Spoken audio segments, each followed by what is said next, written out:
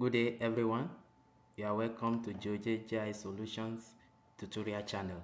We offer services in the item listed on the screen above. I am Peter Emanje Adabiruku. Today I want to show you how to fill or auto-populate field in attribute table of QGIS. Please remember to subscribe to my channel. Help me grow this channel. Thank you.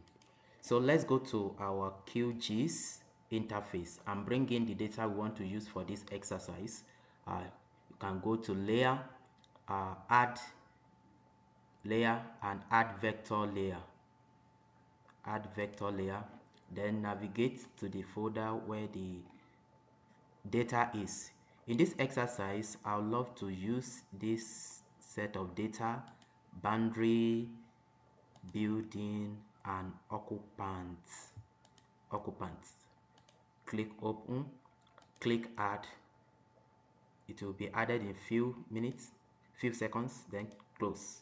So the data we want to use has been added, but let's rearrange so that you can see them clearly.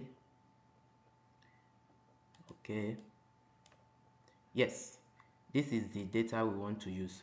We have the buildings and occupants, and what you want to do is to auto-populate some fields that are the same for all the units. So let's use, for example, this occupants. Let's open the attribute table and see the fields are there, they are yet to be populated. For example, you have the occupant name, the gender, and occupancy, that is whether it is tenant, rented, or is the person occupying that building is also a tenant. Is a tenant or a landlord. So what we want to do is that we want to auto-populate this field. So to do that, as you open the attribute table, you put it in editing mode. So let's assume that all these occupants, people living in this building, they are all tenants. None of them is landlord.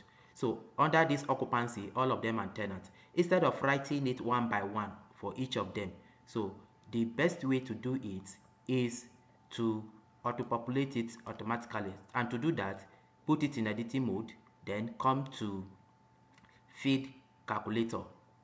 Open feed calculator.